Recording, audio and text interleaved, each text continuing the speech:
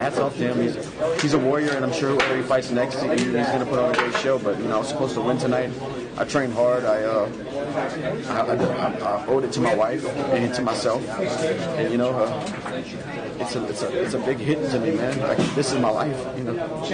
And you weren't gonna tap, man. You're just gonna go get put out. You were like, I don't know. I felt it closing, and then he just kind of stopped it. I don't think I was out. And in round 2, was I out?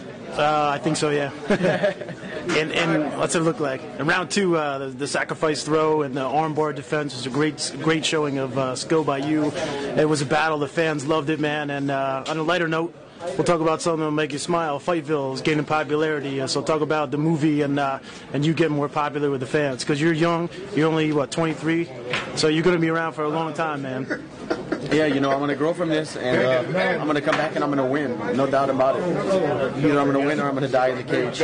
One of the two is going to happen. I'm a winner, and, it just sucks to come out here and get... I tell you what, though, at least I lost the fight to a fighter who was better. I didn't get caught or I didn't get knocked out by a punch I didn't see. He beat me, and, I can respect that. It's a fight game.